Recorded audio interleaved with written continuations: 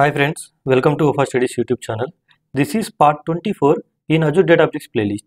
In this video, we are going to discuss about how to install Databricks CLI and how to configure it with your workspace.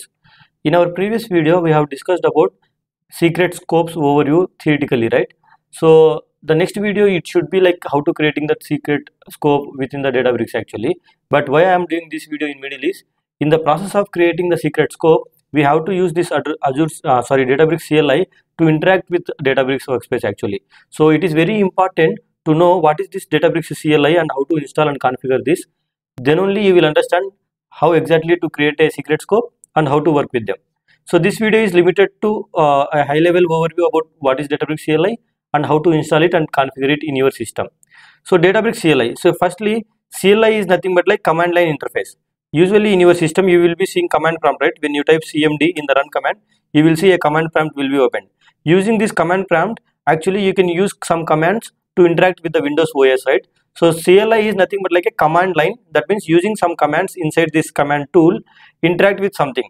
So in case of Databricks, for example, using these commands, whatever you type inside this command line, if you want to interact with the Databricks workspace using these commands, then you have to install the Databricks CLI, because Databricks CLI has all the commands which actually in turn interact with or communicate with the Databricks workspace.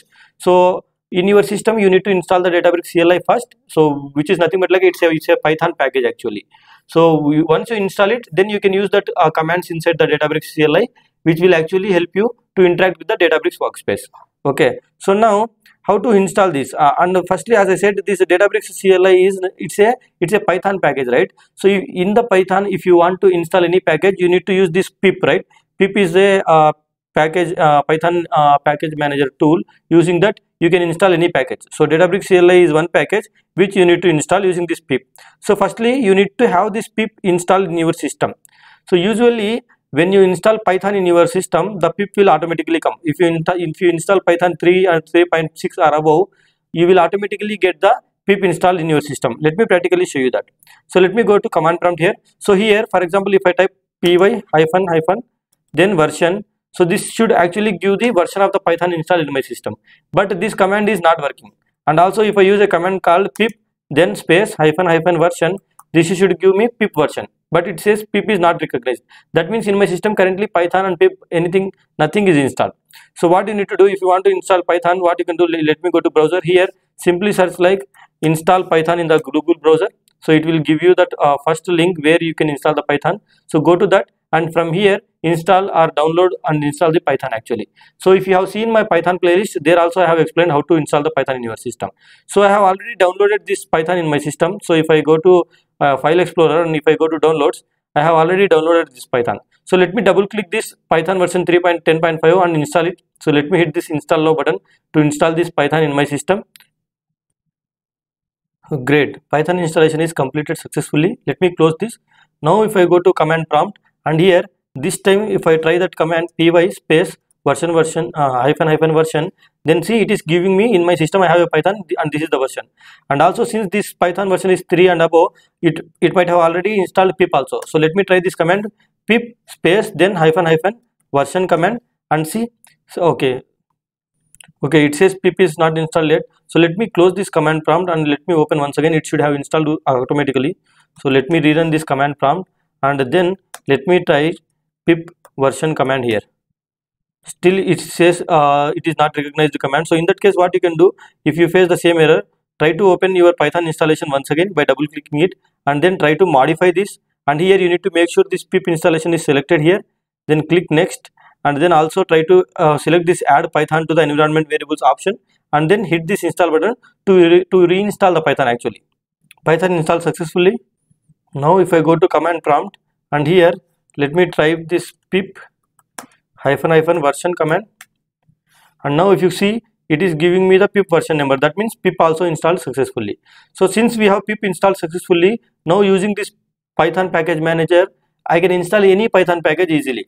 And as I said, this Databricks CLI package is a Python package. So we need to use this pip install command to install this Databricks CLI package. So let me run that command here. So simply type pip then install then your package name. So my package name is Databricks -CLI. So this is the package that will help you to interact with the Databricks Workspace. So let me hit enter button here. This will execute the package and try to install that Databricks CLI in my system. So let's wait for, see here, it is running the setup and it is installing the Databricks CLI. See, that's it. Now Databricks CLI installation is successfully completed. So from now on, inside this Databricks CLI, what and all the commands are there, using that commands I can interact with the Databricks Workspace. So what I will do to know whatever the commands available inside the Databricks CLI, so what I will do, Databricks, then space, simply use this hyphen, always use this hyphen help command to see available commands inside that package. So when I hit enter here, this will give me all the available utilities inside this Databricks CLI package. If you see here, we have so many commands. We have this cluster policies command, clusters command, configuration, FS command. This will actually help you to interact with the Databricks file system. If you don't know what is Databricks file system, please watch my previous videos.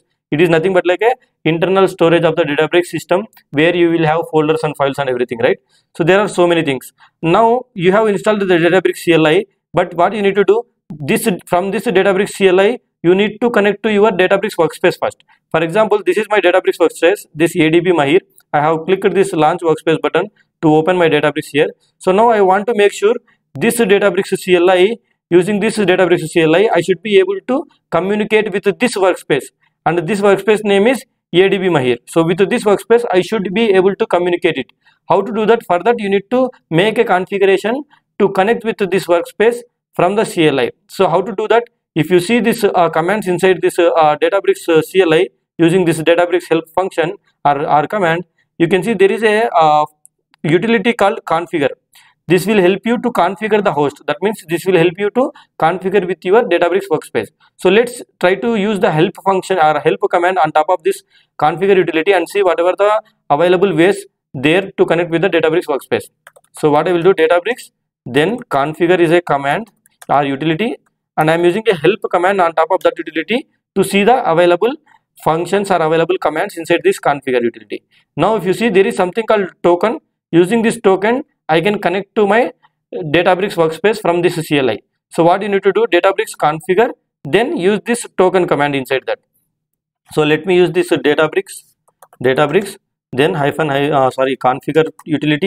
configure utility, then there is something called token. Using this token command, I can connect to my Databricks Workspace. So let me hit this enter button. So what it will tell you, it will firstly ask you to give me the Databricks host.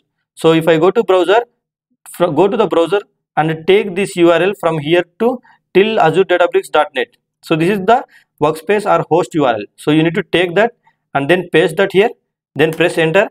Then it will ask you to give the token to connect to your workspace from the CLI. So how to get a token? So for that, you need to go to settings, go to user settings, and here you need to generate a token.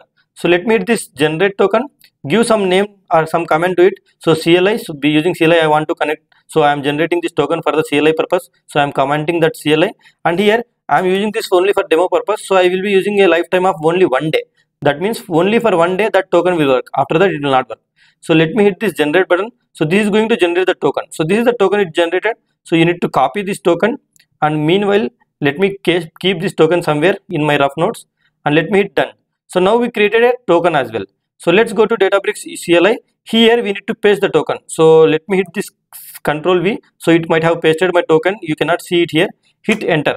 So now it might have connected with my host properly. But we need to make sure whatever the token we entered here, it is correct, and we need to make sure this workspace URL is correct. So how to do that? Go to your local file explorer, and here you need to navigate to this path under C:, under users, go to your particular username. So in my case, my username is here, this one. So here inside this, if you go, you will see a file called Databricks CFG, Databricks configuration file. Double click and open that file, and you need to make sure the host URL of your workspace and the token was properly pasted here. If you see, the token was not properly pasted. So let me take this token. I have saved it in my rough notes, right? So let me copy this token from here, and then let me paste this token for the token option here. Now let me save this Databricks configuration file locally. So this is the configuration file that will help you to have the connectivity from your Databricks CLI to Databricks Workspace actually. So that's the reason you need to make sure inside this Databricks configuration file all the values are correct here, and this file will be available under this path. So C users, then your username. So now let's go to my Databricks CLI. So it might have connected properly now. So now what I will be doing, so for to make sure my Databricks workspace is properly connected with the CLI, what I will do, if I go to this Databricks, there is something called data menu. So this data menu, using this data menu, we can access to the Databricks file system, right?